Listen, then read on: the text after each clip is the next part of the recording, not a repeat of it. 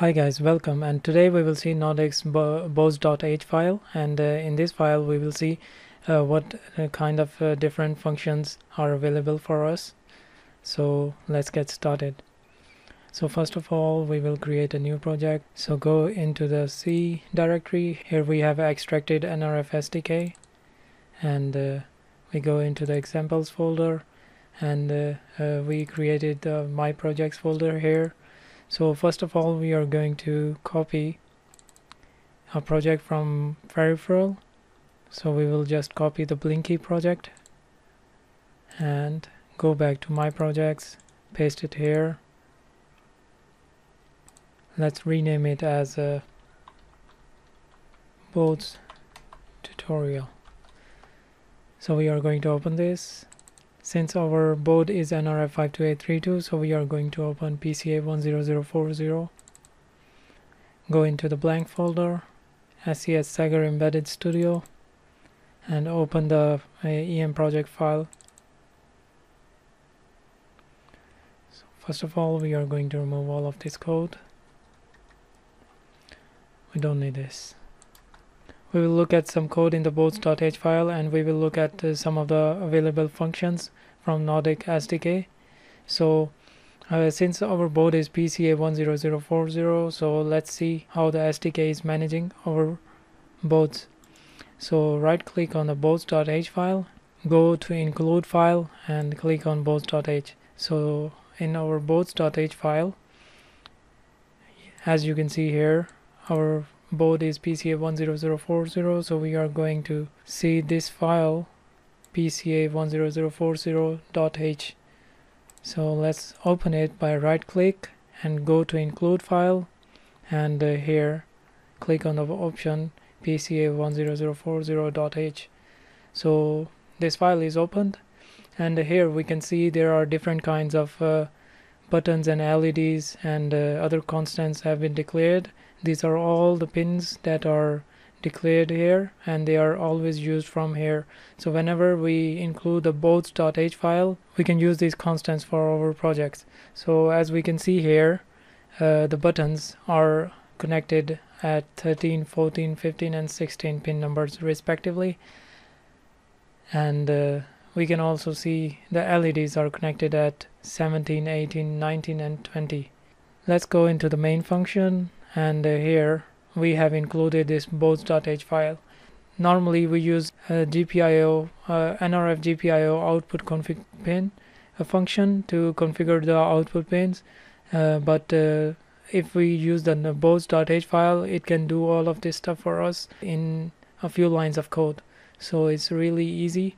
Make sure you have included the Boards.h file, and then we can simply use the function bsp board init, and here we can initialize by providing the BSP flag for LEDs and for buttons as well. So for now we will just use the 4 LEDs, and I'm going to use the flag constant, which is BSP underscore init LEDs. Here you can see we also have the option for buttons and for none as well. So we are going to use the init LEDs, and that's it. We have configured all of the LEDs for as output pins. So the next thing is we have to turn on and turn off the LEDs. So for this we have two different functions. So let's what we can do. So let's see how we can manipulate the LEDs.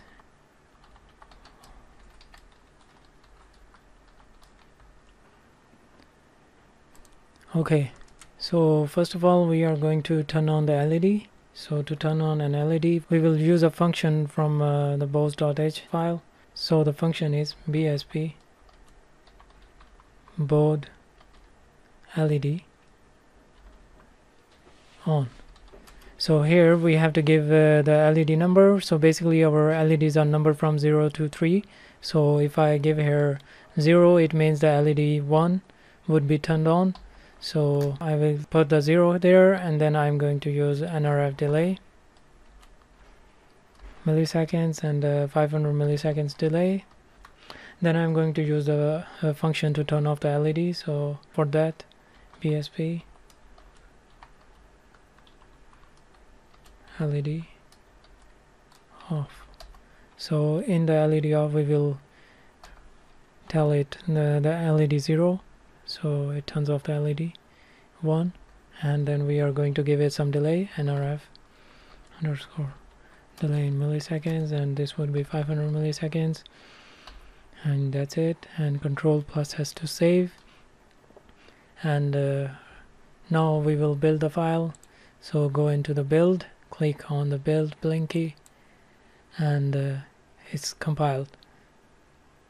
Okay, so once the file is compiled, we are going to go in the target. Make sure your J-Link device is connected, so click on the connect, and then we will erase the device, and then we will download our program.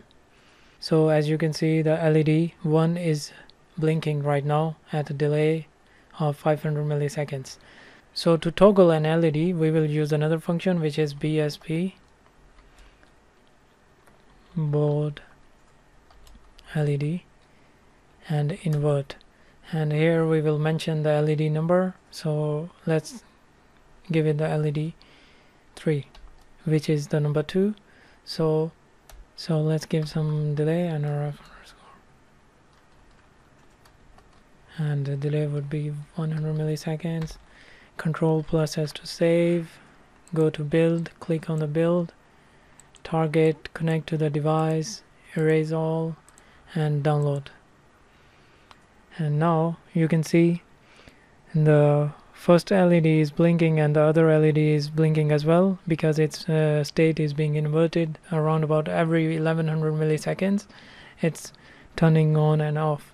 So here you can see we have different functions for the LEDs, and we can also use them for our purposes without doing all the initialization and all the stuff. So this is very useful. So to turn on and turn off all of the LEDs together, we have another function, which is BSP board LEDs and on. So this is going to turn on all of the LEDs. We don't need to give any parameters for this. And then we will give some delay, nRF underscore delay, and delay would be 50 milliseconds this time. And we will turn off all of the LEDs together. So for that we have another function, which is BSP board LEDs off. So this is going to turn off all of the LEDs, and then we will give some delay, nRF and delay, and in milliseconds, and this would be 50 milliseconds delay, and that's it. Control plus S to save, and then click on the build. We will connect with the device, erase all, and then we will download our code. And here, as you can see, it's turning on all of the LEDs together at some point, and then it's turning off, and it's just for 50 milliseconds. So you see a different stuff here. So guys, one more thing to mention here is that LED on is basically giving logic 0 on output, and logic LED turn off means it's giving logic 1 on the output. So that's it for today. I hope so you enjoyed the tutorial, and I hope so you like my videos, and please be sure to subscribe to my channel, and thank you very much for watching. See you in the next video.